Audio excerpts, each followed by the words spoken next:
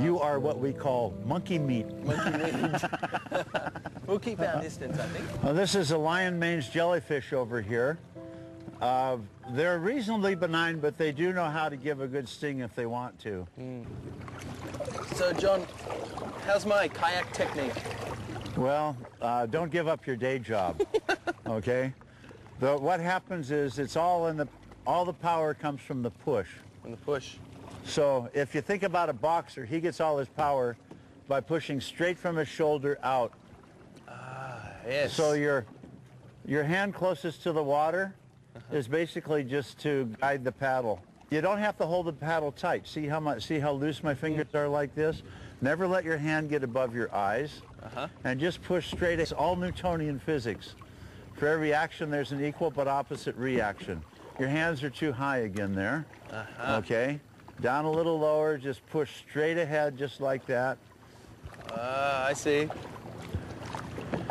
And then when you get that down, we'll cover complicated things like paddling in a straight line. Oh, wow, here we are. We're at the Bat Cave, Robin, Toby. I'm right with you, Batman. I mean, caveman. Okay, so this rock that was sticking out there is actually the remnants of the shelf that made this a double cave, just like all the other caves before. The fault line is so big. You see all these swallows, all these holes up in the ceiling here, that so much water came down through that it literally melted that shelf out, which is why the ceiling of this cave is so much higher than the other caves that we go through, right? So it's just an amazing cave. It's about 260 meters long. And we get in a little further, we're going to see some bats here. So, is there anything else we should be looking out for? Crazy Australians. But nothing dangerous. Oh, sure, yeah. This was the epicenter of saltwater croc range.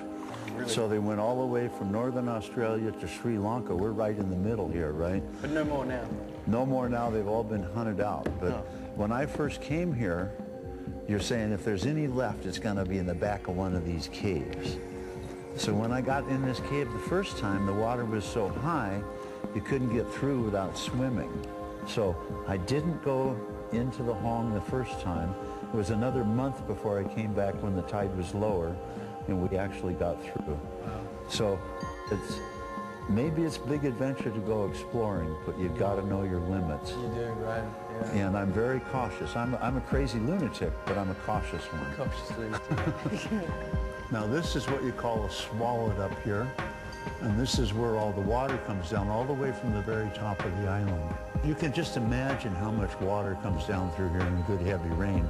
Beautiful stuff. This is what creates the stalactites themselves, right? The process is called percolation, same as coffee. So what happens is the rainwater will come down through the island. It will dissolve the calcium carbonate molecules. They'll become saturated in the water. Then they'll come down and start dripping off a stalactite, and that's how a stalactite grows. Every time there's a drip, a few more molecules will stay bonded to the stalactite.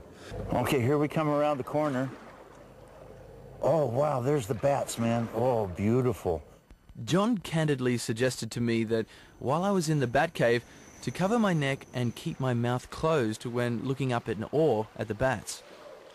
Yeah, all this idiom about blind as a bat, don't believe it. Really? Yeah, really, man. The bats have very sensitive eyes, so don't shine your light on them too long. Oh, okay. You know, I've been coming here for 20 years. I've never seen these bats outside the cave. I come in here 24 hours a day. Maybe they're eating all those wasps out at the entrance. As this very dedicated man paddles on in his eternal eco-quest, I have time to reflect on what he has said and done as I continue on my newfound eco-voyage.